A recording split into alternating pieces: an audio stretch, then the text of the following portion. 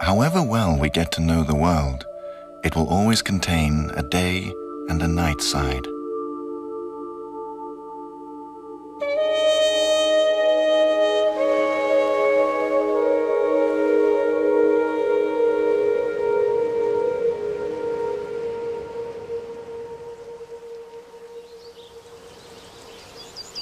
Yellow and orange hues bear the essence of light, Goethe says. An immediate warmth seems to billow towards us.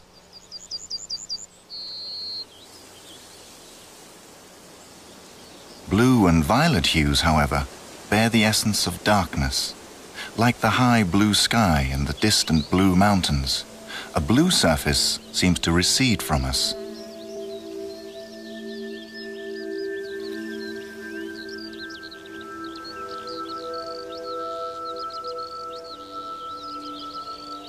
When we look at the world, we see colors.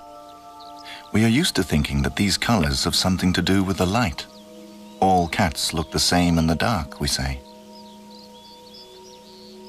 If the light disappears, the colors disappear.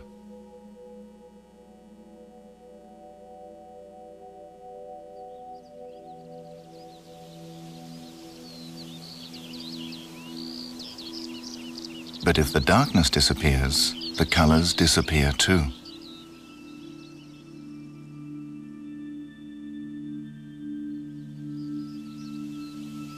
It's the light and the darkness together that create colors and render the world recognizable. In physics, colors can be measured, but colors possess other qualities and properties which cannot be measured, but which we sense immediately.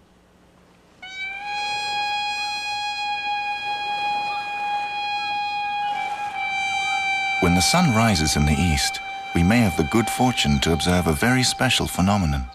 For a moment, the orange-red light of the sun plays directly upon the cliff, and our shadows appear to be greenish-blue. These shadows are actually grey. Our eyes form the greenish-blue as a counter to the powerful orangish-red light.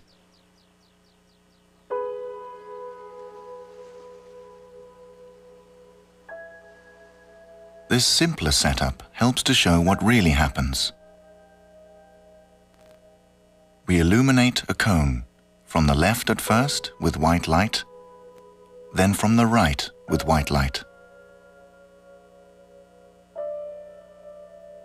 There is now a grey shadow on each side of the cone.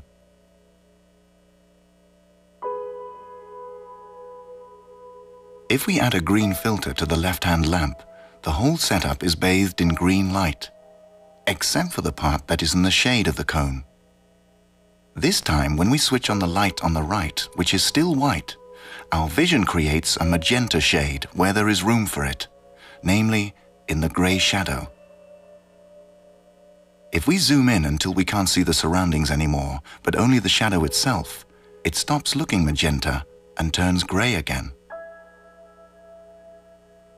If we view the shadow in isolation, it is grey, but when we see it in the context of which it is part, our vision invokes a magenta shade.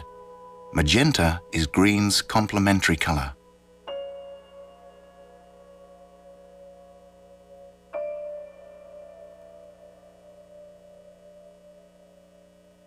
The German poet and scientist Johann Wolfgang von Goethe noticed the coloured shadows and decided to investigate the nature of colour.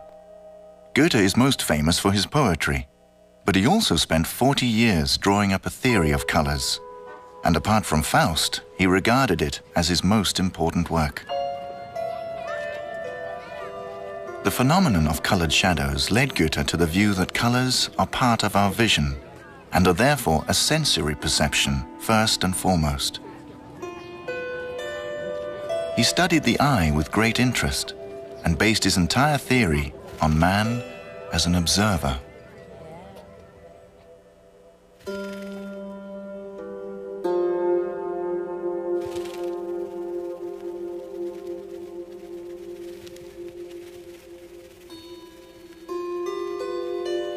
About vision, he said, "It will always strive for totality and unity, as we see from the coloured shadows. If the cone is lit from the left by violet light, we create the complementary color yellow by ourselves.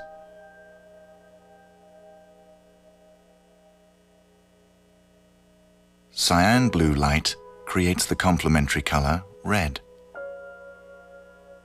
When we are subjected to an outer, uniform color influence, we create balance and harmony by forming an inner, complementary color. Colored shadows cannot be seen on their own, but only in the context in which they appear. They have no wavelength and therefore cannot be measured. So according to the scientists, they do not exist and are dubbed an optical illusion. Nevertheless, we see them.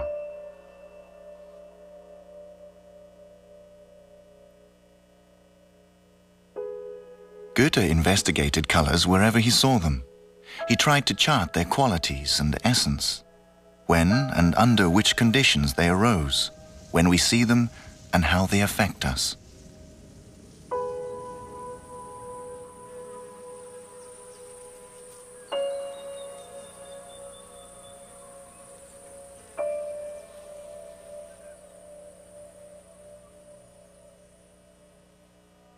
He rendered the results of his work visible in this color wheel. Here he has incorporated the general laws he discovered. For example, the complementary colors, the harmonic pairs of colors, are situated opposite one another.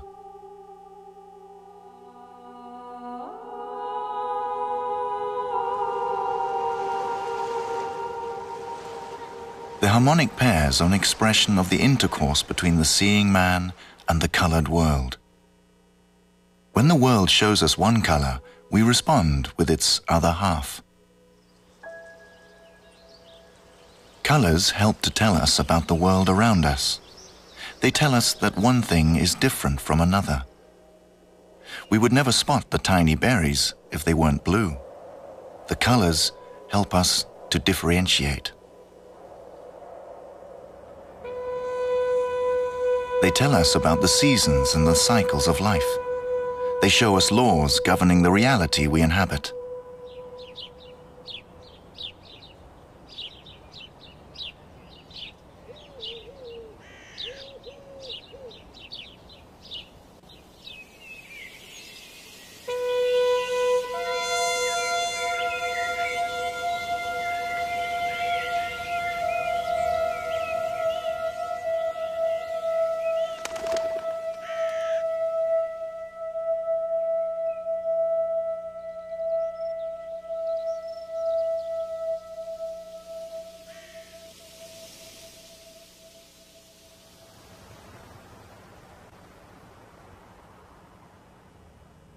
Goethe concluded that colors affected us, body, mind, and soul. So his Weimar home was carefully composed.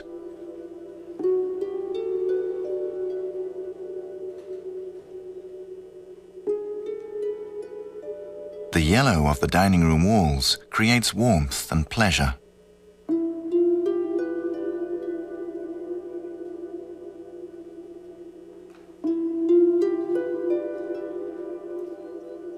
The green-blue hue of his study inspires calm and stimulates the mind.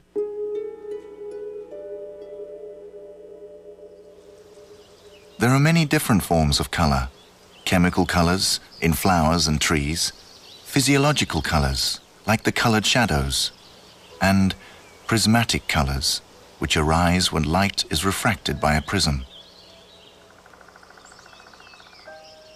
Crystals and raindrops can refract the light into all the colors of the rainbow.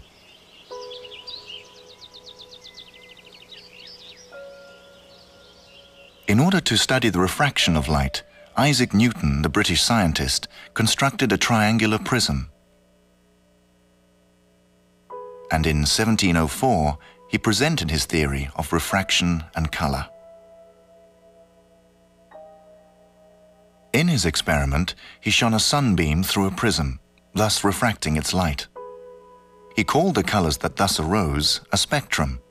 He concluded that the colors were components of white light.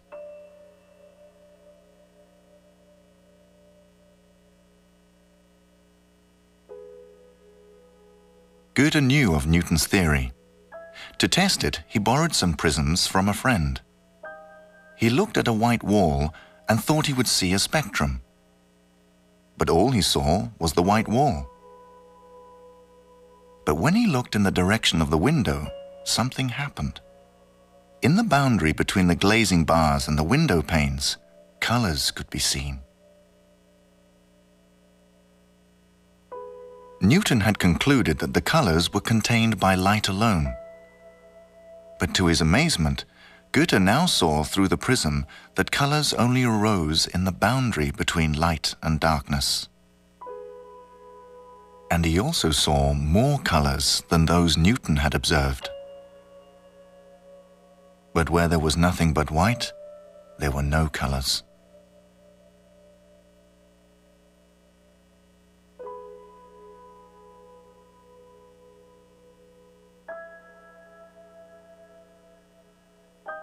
Here are the colors Newton and Goethe saw.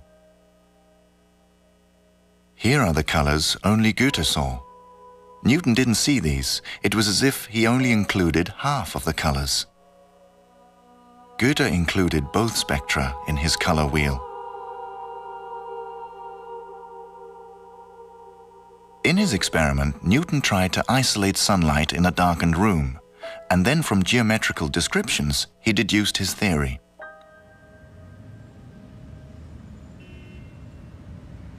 Abstract observation and isolated experiments are the foundation stone of the natural sciences, which our modern technological society is built upon. For the last 200 years, the watchword of classical science has been objectivity.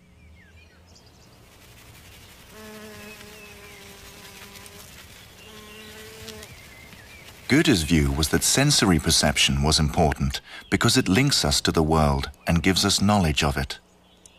His investigations remained within the reality we can see and sense.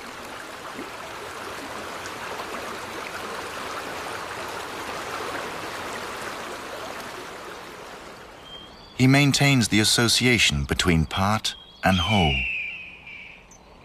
To gain knowledge of the world, he says, we must first dismantle it, but then we must reassemble it to return it to its true context.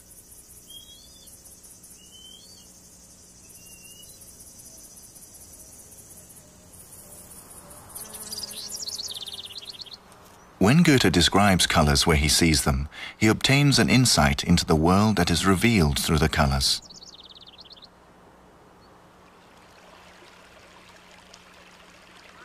He emphasized that it was important to observe the phenomena of color without pleasure or displeasure, without expectations or prejudice. If we see them as they really are, they open up and tell other stories.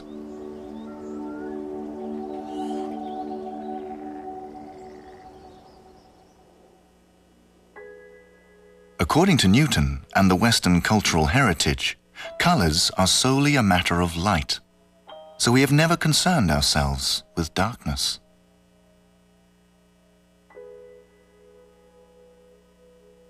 The natural sciences call darkness the absence of light. But you can't observe a ray of light or a ray of darkness. That is not a ray unless it is surrounded by darkness or light. In visual reality, light and darkness are equals. Therefore, Goethe says, we cannot talk about light without talking about darkness too. For example, if we look at these rays striking the mirror, we discover that light and darkness can both reflect.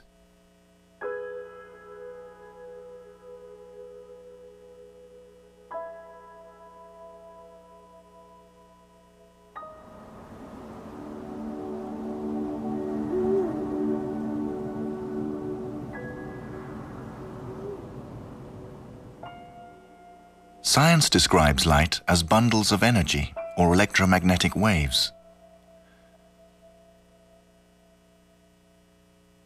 But deep down, we still don't know what light is.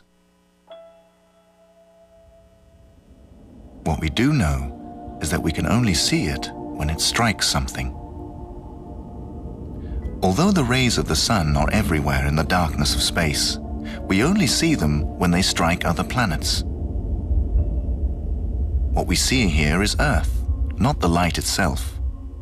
Light is invisible and only becomes visible when it encounters matter such as the moon, the Earth, a hand, or some countryside.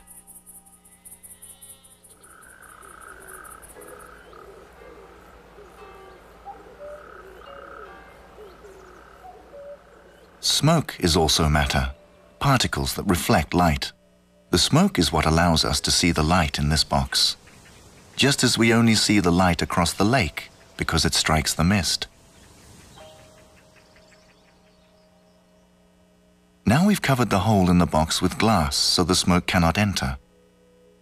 The beam of light is still crossing the box, but we can't see it. In itself, light is invisible.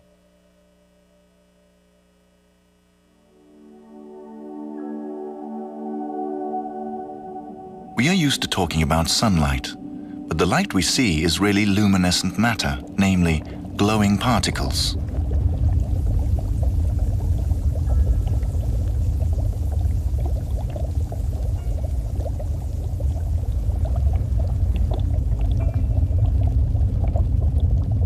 Liquid iron also gives off light, as does the incandescent filament of a light bulb. All sources of light are luminescing matter.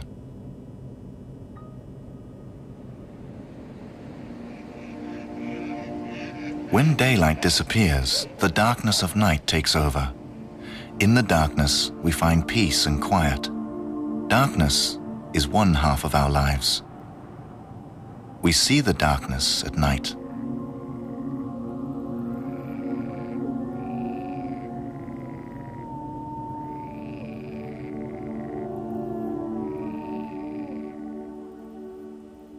We see darkness in the shadows.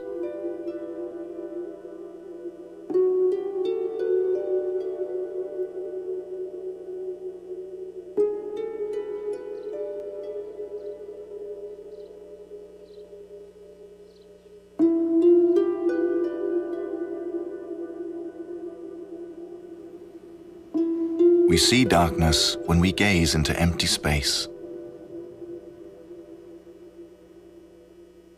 You might say that darkness is space, space containing invisible light. We associate light with matter and darkness with space.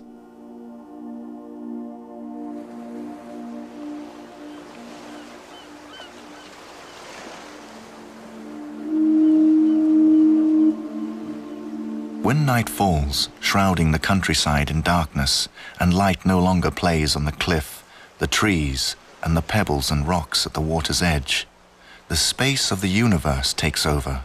The world becomes cold and distant. But when light from the first glow of dawn spills onto the cliff, and the treetops once more turn green and distinct, and the dark sky turns blue, the world becomes textural and present.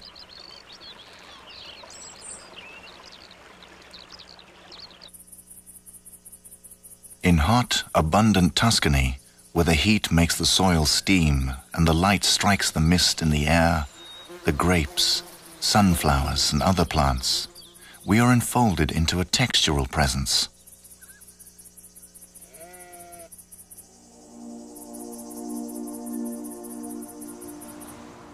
In the cold Norwegian fellscapes, where the air is pure and clear, and plant growth sparse, space and remoteness dominate. We feel small in this vast outdoor space.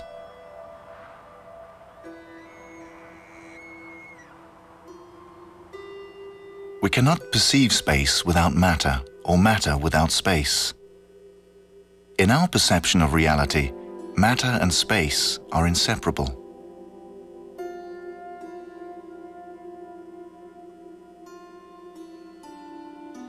The same goes for light and darkness.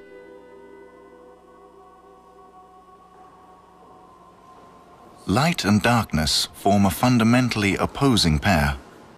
Goethe called it the light-darkness polarity.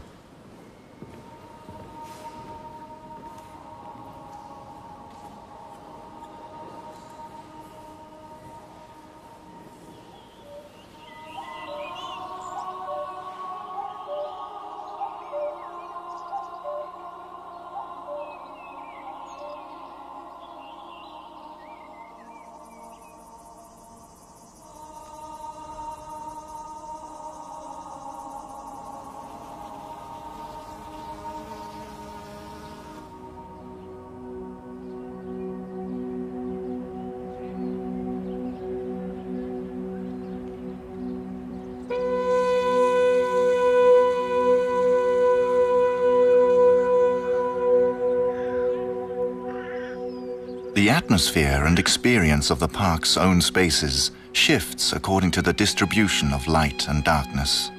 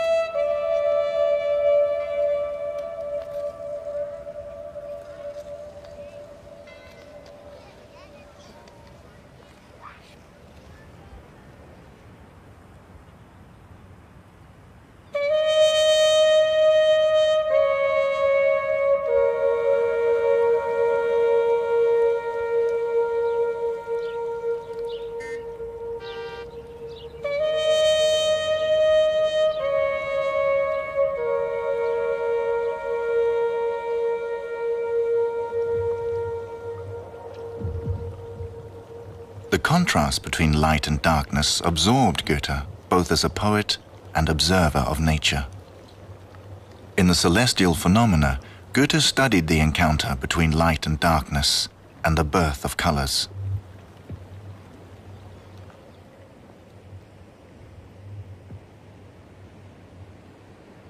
Part of the Earth's atmosphere consists of dust and particles that Goethe called Trübe. In the Trübe sphere, light meets darkness and the colors are born. At sunrise and sunset, when the white light of the sun passes through the Trübe, we may observe the marvelous sight of the colors playing on sky and earth.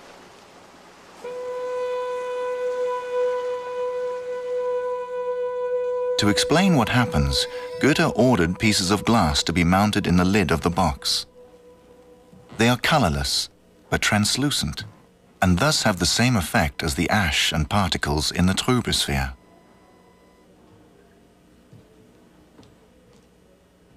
When the lid is closed and we look down through the glass into the darkness of the box, the glass looks blue.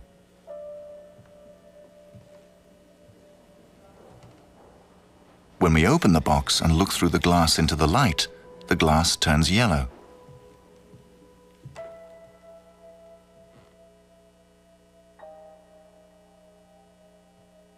The snake on Goethe's glass has the same Trübe effect. When we see the snake with the light behind it, the snake looks yellow.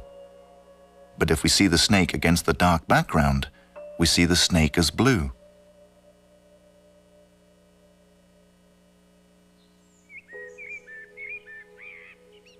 It's the same phenomenon that gives color to the sun at sunrise and sunset.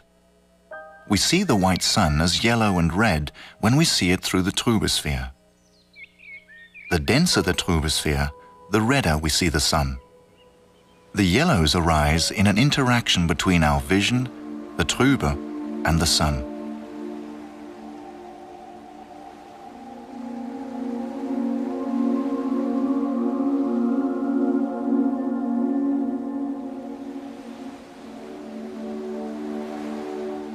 When we look at the sky, what we are actually gazing into is the darkness of outer space. But we see it as a blue sky when the light from the sun passes through the Trübe sphere that's just in front of it. The particles of the Trübe sphere reflect the light. There is thus light in front of the darkness. The thinner the Trübe sphere, the darker blue we see the sky. The blues arise in the interaction of our eyesight, the darkness of outer space, and the illuminated Trübe. The colors belong to our eyesight.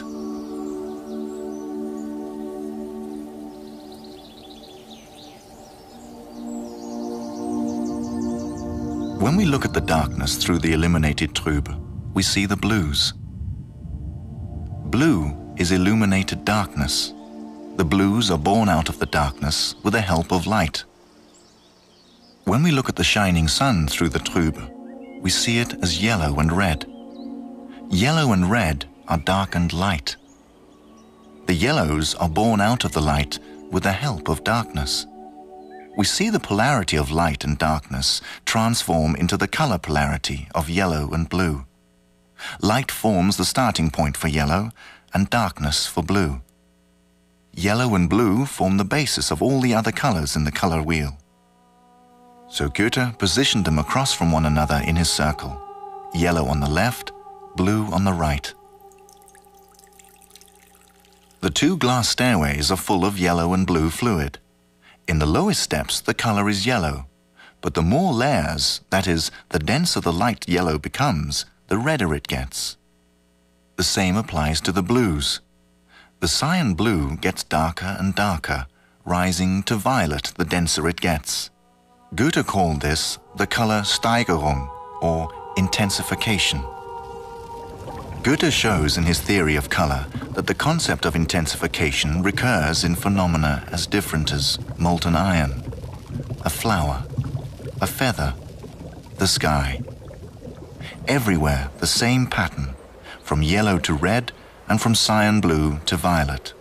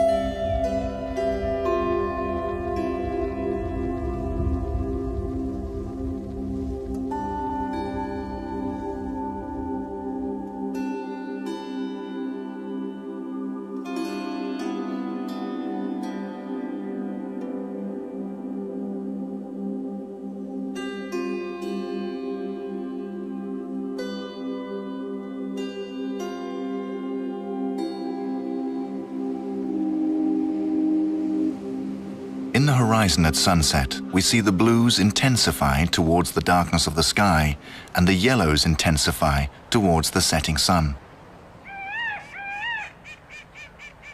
The blue Steigerung goes from cyan blue to violet.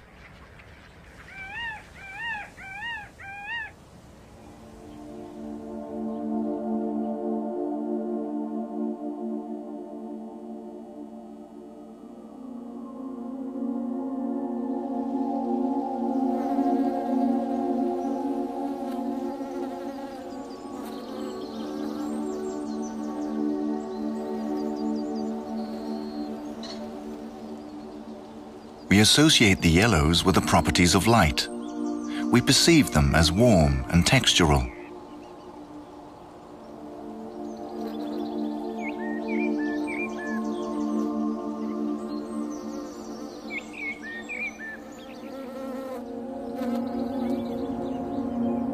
We associate the blues with darkness.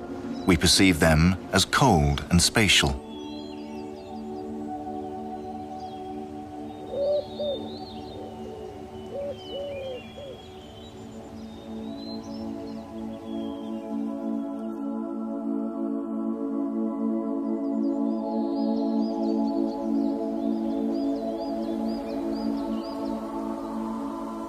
The yellow flowers come towards us. The blue flowers recede into what is almost a blue abyss.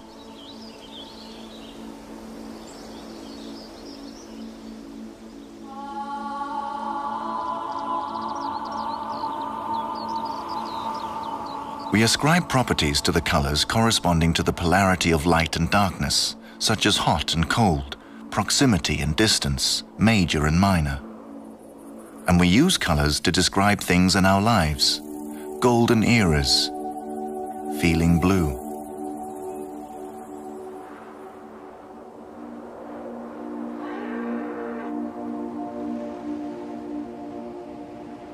Although each one of us is unique, we perceive the same blue sky and golden sun, and fundamentally we react to them in the same way.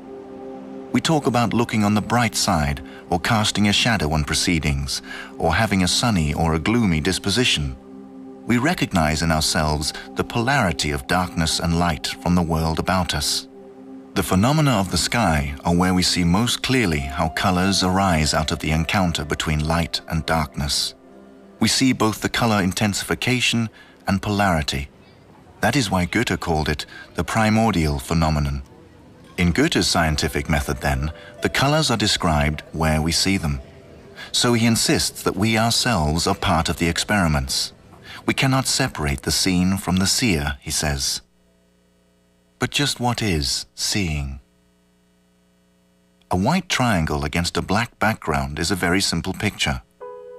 If we remove the light in the form of the white triangle, we no longer see a picture at all, just darkness.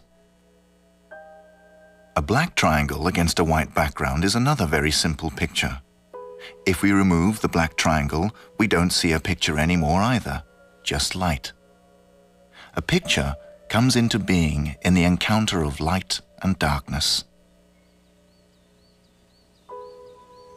Here, the picture is the white wall and the dark shadows. As we can distinguish lightness from darkness, we experience that we are seeing what we call a picture. Here, the picture consists of the white petals, the violet androecium with its orange heads. The world comes to us in the shape of pictures, and through them we recognize the world. From infancy, we gaze out into the world and build up our ability to distinguish our experience and knowledge of that world. We find our bearings within it and recognize it through what we see. The knowledge and experience we have built up of the world by observing it comprises yet another picture, namely the picture of our memories or the picture of our consciousness. We always carry our knowledge and experience around with us. When we look at the world, an encounter takes place between what we see and what we know. The image of the world and the image in our consciousness are inseparable, like light and darkness.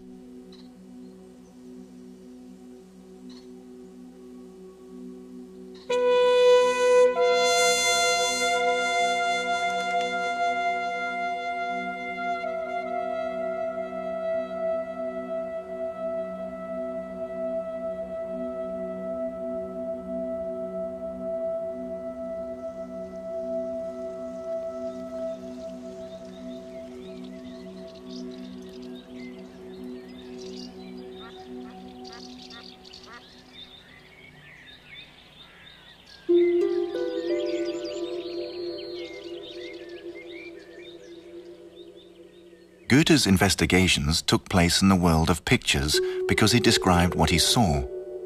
That is why his prism experiments differ markedly from Newton's. Newton theorized about an isolated ray of light, but there is no such thing in visual reality. We can see as much by looking more closely at the first part of the classical experiment. The sunlight passes through a small hole and strikes the opposite wall. The result is what we call an optical image, a picture of the sun. It's a principle called camera obscura, dark chamber, and known in Europe since the Middle Ages.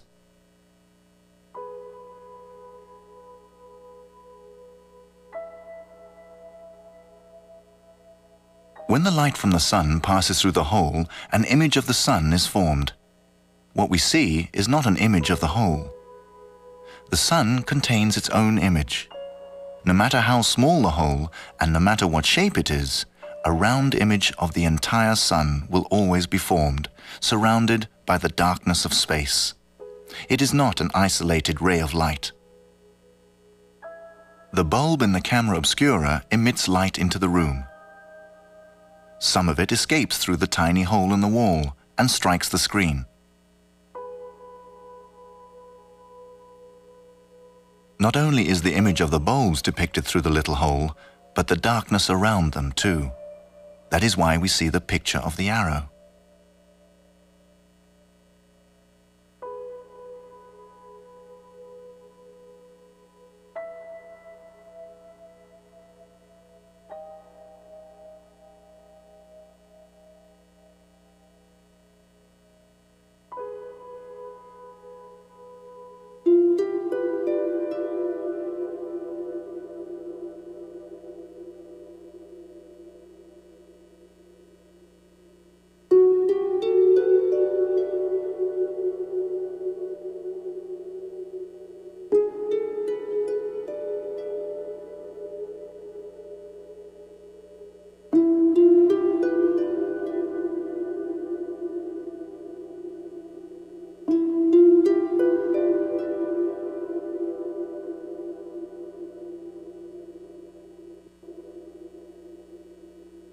The light always carries a picture of its own source.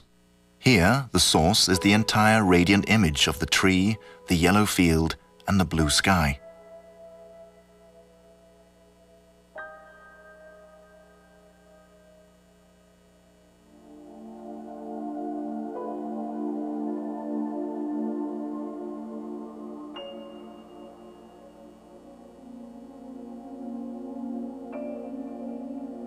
Newton knew that the shining dot on the screen was a picture of the sun.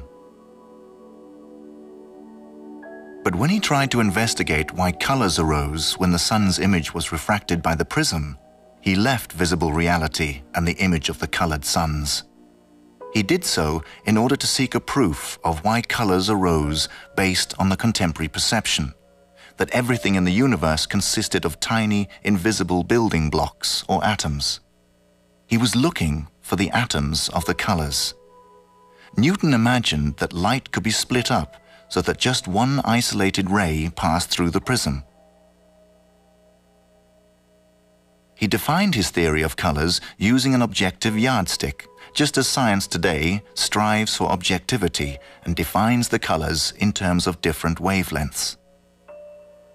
Science can explain colors without observing them.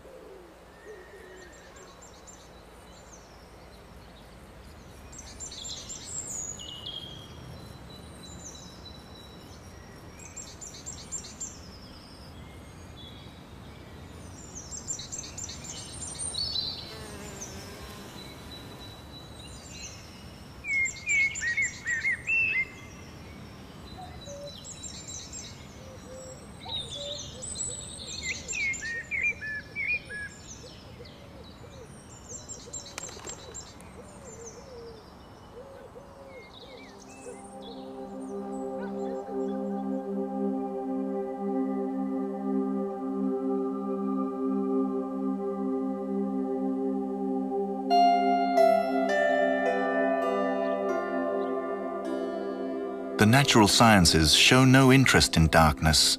It is merely the absence of light.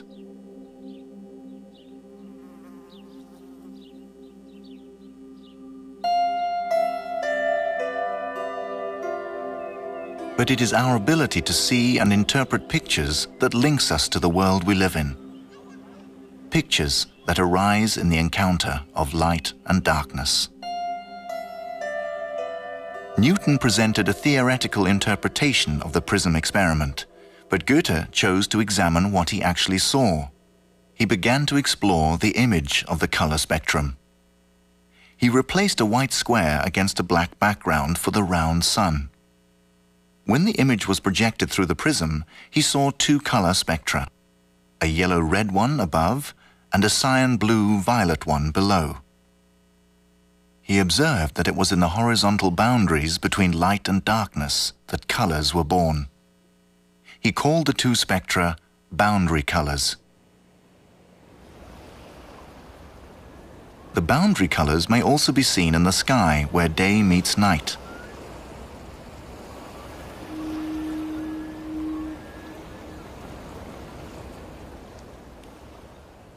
But the green from the Newton spectrum is not present. We send the white square against a black ground through a special prism.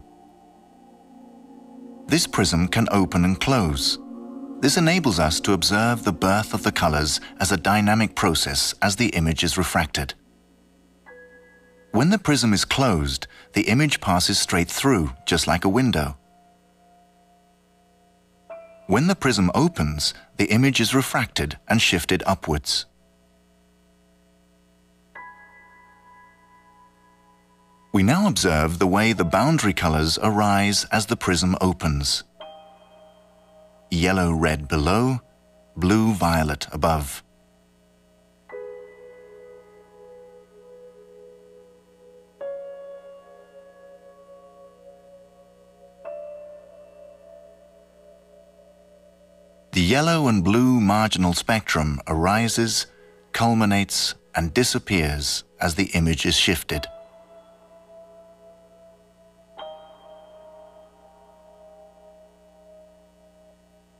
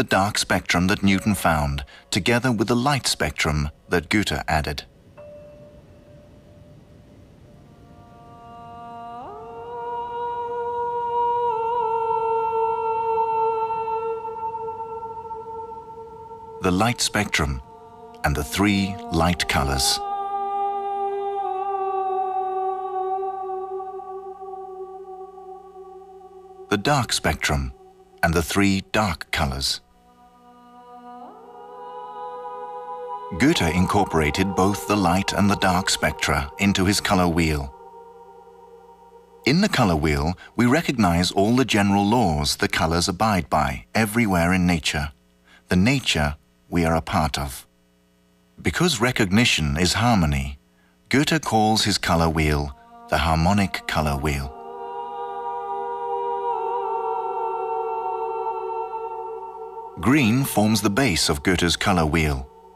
It arises as a blend of the two primary colors, yellow and blue. The polarity is suspended, and balance and calm emerge.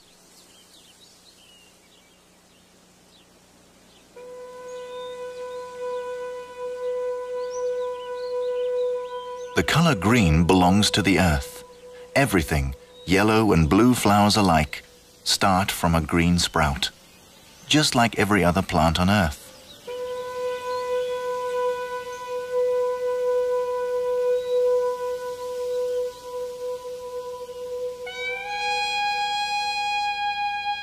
We may talk of the earth's green cradle.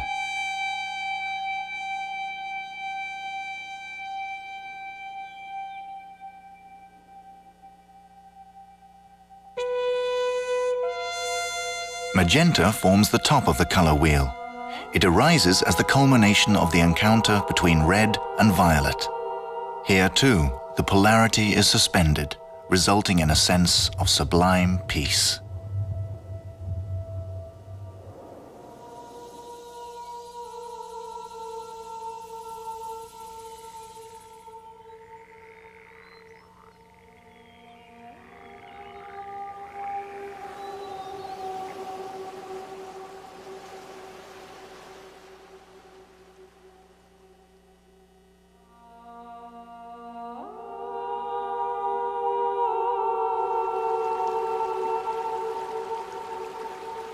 Clear light is everywhere, Goethe said.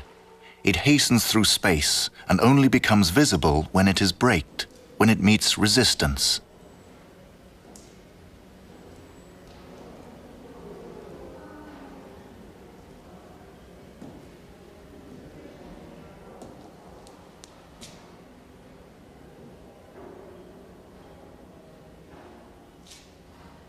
Light and darkness are engaged in a never-ending struggle. Sometimes light wins, sometimes darkness.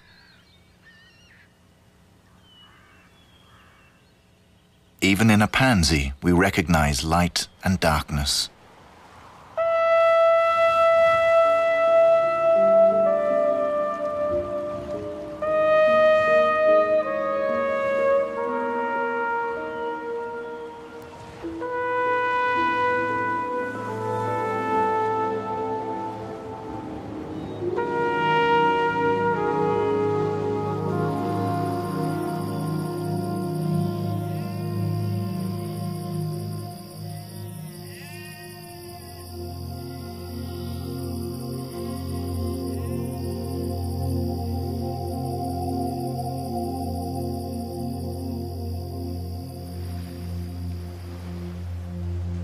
Colors are born out of light and darkness. They always have been and always will. We are part of the world of colors, and through them we gain knowledge of the world and of ourselves.